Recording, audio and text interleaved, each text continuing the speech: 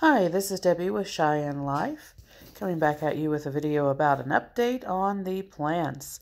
As I left off in my last video, I believe most of my melons had not come up yet, as well as a few other things, so I just wanted to go ahead and give you an update on those.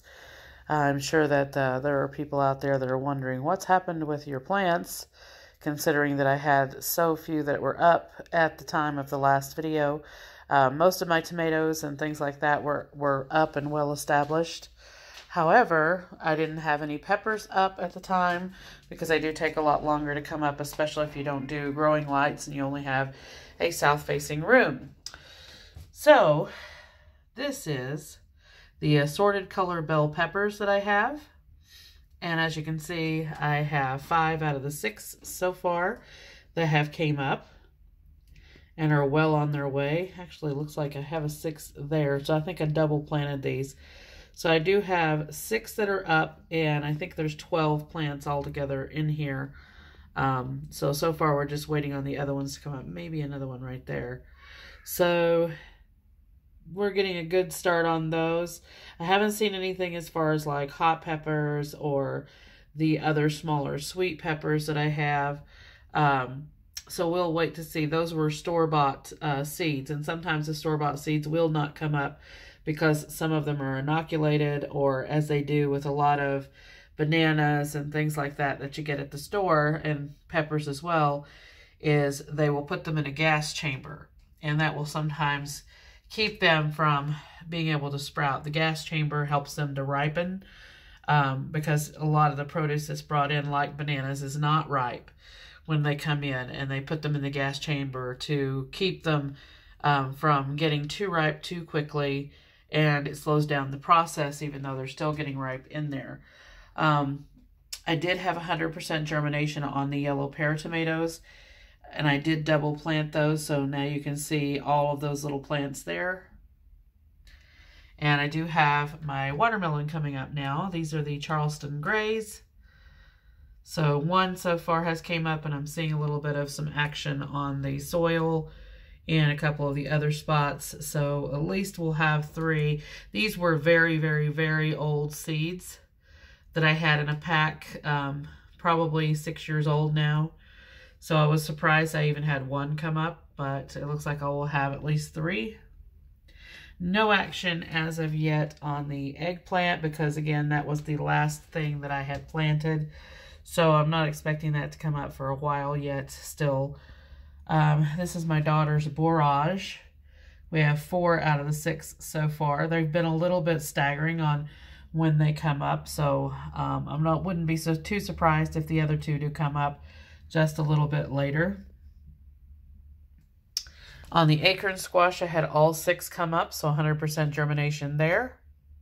And this was actually acorn squash seeds that I had saved myself, so I was quite surprised that I had 100% germination, but I'm very glad of that.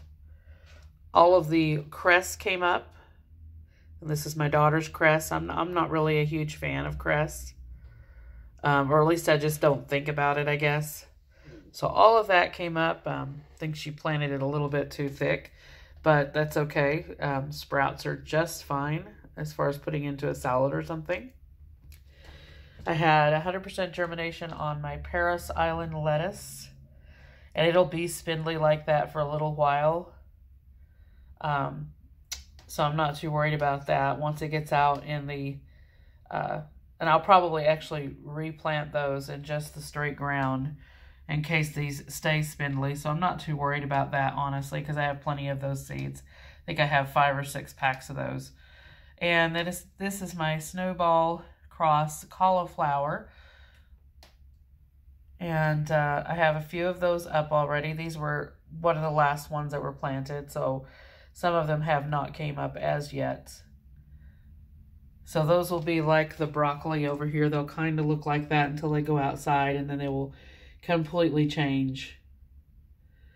So not too worried about those. That's the broccoli.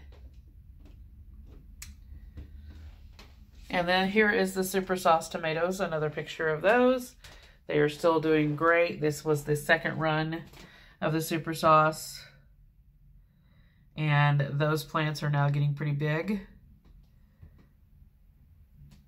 And that was the transplanted fuchsia that had taken roots.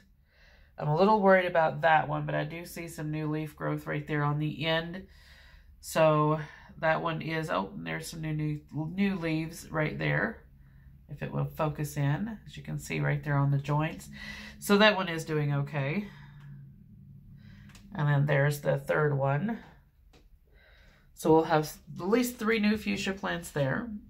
A couple more of the super sauce tomatoes. These were the first seeds that I had planted, and they're pretty good size now in comparison with some of the other things. And as you can see, I've started removing some of the lower limbs and leaves and things like that, because they will lose those bottom ones anyway, naturally. A lot of these plants, the tomatoes that is.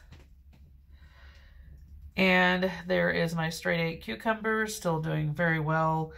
Gotten their 3rd and 4th leaves now.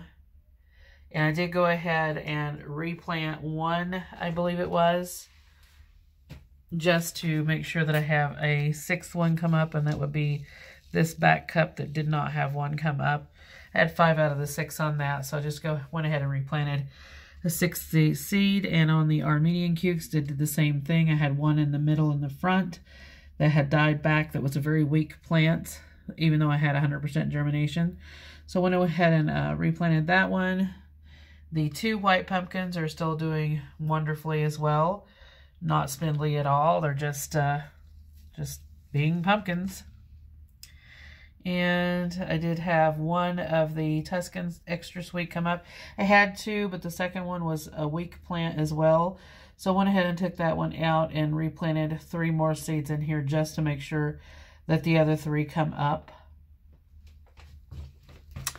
And then these are the other run of seed cups and trays that I had done. And I had almost 100% germination on all of my squash. Up here, I had one cocozel that has not came up as yet, so I may go ahead and replant that one. And again, that was not my seed. This was seed that had came from a pack that I had gotten. So most of my own seeds that I had saved, I had 100% germination on. So the cocozel I did not. I had gotten that one in a pack. So I will go ahead and probably put in another seed just to have a 3rd one of those come up. The yellow straight neck is still coming up. As you can see there, there's a little mound there and there. So those, not too worried about. I'll have plenty of those. The butternut squash is seed that I had saved. And this was also, again, a store-bought butternut squash that I went ahead and saved the seeds on and then planted. So as you can see, I had 2 out of the 3 come up. So I'm going to go ahead and replant another one of those seeds, because obviously they will come up. And that was a store-bought, non-organic, non-GMO seed. So we'll go ahead and try that one. And on my red curry squash, this was also seed that I had saved. And I did not get that red curry at a store, but I did get it at, a friend gave me the red curry squash. So I went ahead and saved the seeds on that, and I had 5 out of the 6 come up. So I'm going to go ahead and replant one there. And this is the Tahitian squash. And so far I have 2 out of the 3 that came up. So I'm going to go ahead and plant a 3rd one right there just to make sure they come up. And that was, again, a squash that a friend of mine had given me. So that was not a store-bought squash. And let's see what we have going on in this second younger tray of stuff. I'm still not seeing anything on the golden midget watermelon.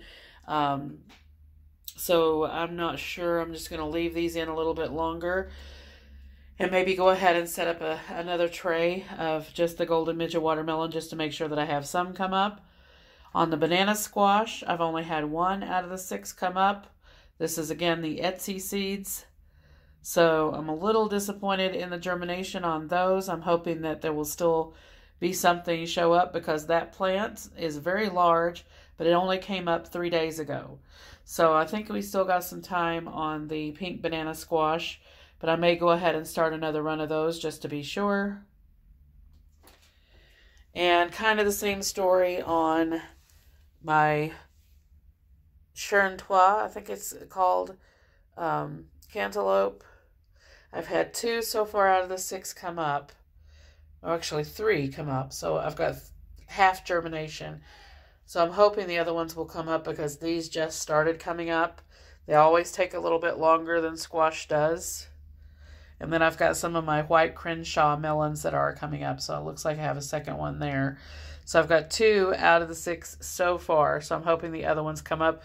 My partner really loves the Crenshaw melons. I'm not a huge fan, but he likes them. And I did have one of the cicada sweet melons come up so far. So I'm hoping these other 2 come up. Looks like we've got one right there. So that should be something interesting to grow. I've never grown those before. I had all 3 of my tender green burpless cucumbers come up, and that are doing really wonderfully. And all of my black creme tomatoes, Tiny Tim tomatoes, and the ox heart and the sun sugar came up. So looking great there. And all of my golden acre cabbage, which I've never had an issue with those seeds coming up, have came up. And even through this snow, by the way, with the ones that I did plant outside, they made it through that snow just fine. And even the 20-degree temperatures so far. And we will see if they make it through tonight. Tonight is supposed to be down on like 18 degrees. So I will cover them up and hope they make it through. But they should be just fine. And I wanted to go ahead and update you on the plants in my foyer, because I had to bring a bunch of my plants in with the cold weather. And they are all still doing wonderfully. That is the rhubarb that I have. And the blueberries are actually blooming. So now I'm kind of in a catch-22, because I wanted to put these out along our fence line with blueberries and raspberries. But actually the blueberries and raspberries both are blooming. So if I go ahead and transplant them now, it's probably going to kill off any fruit that they have. But that's kind of the case when you transplant those kinds of plants. You can expect to get a harvest from those probably 2 to 3 years into planting them outside. So still all of our pansies and dianthus and all of our flowers are still doing really, really well. And they're just sitting in my foyer right now waiting to go outside. And my artichokes are still doing just fine. I did have the basil that was in that artichoke container die out. So it's probably the roots from the artichoke that did that. And I will go ahead and replant that outside once the weather comes to fruition. And my daughter has some garlic here that's coming up.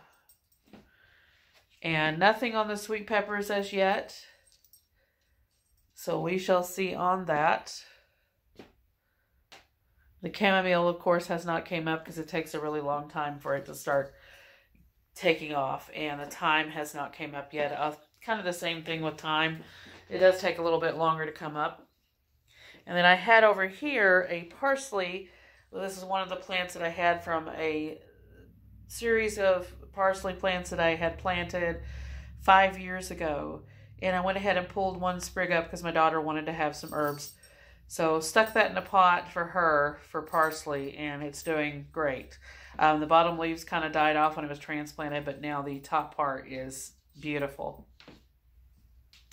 So that is how all the plants are doing and all of the seedlings that have came up. So I hope everyone's doing well wherever they are. Like, subscribe, hit the notification bell if you want to get notices on new videos as they come out.